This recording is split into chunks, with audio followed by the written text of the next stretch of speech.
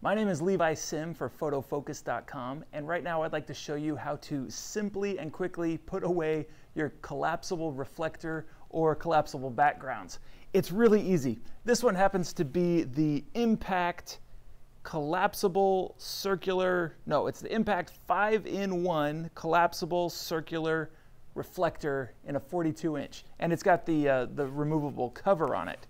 Now, whenever you do this, you can leave the cover on, and this one's got handles too. It doesn't matter if you've got handles.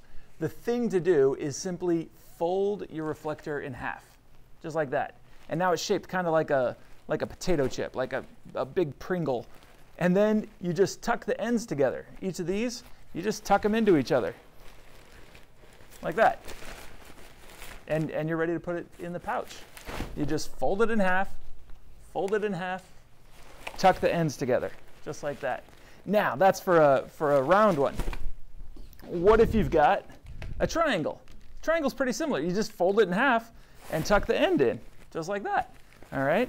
And then, what if you've got an oblong one, like this one? This is the Impact, it's like a 40 by 60 oval reflector, and this one's got white on one side and then the soft gold with gold and silver on this side, which is a really flattering kind of light. Same thing, you just fold it in half and tuck the ends together, just like that. Now, this is where it gets tricky. This is a 5 by 7 chroma key background. It's got the blue on one side and the green on the other, so you can easily clip a subject off of it. It's 7 feet wide or tall. 5 by 7. So it's a little trickier, but if you can get the opposite corners together, that's the key here. Fold it in half by opposite corners and then tuck those ends in just like that. Sometimes with the big one,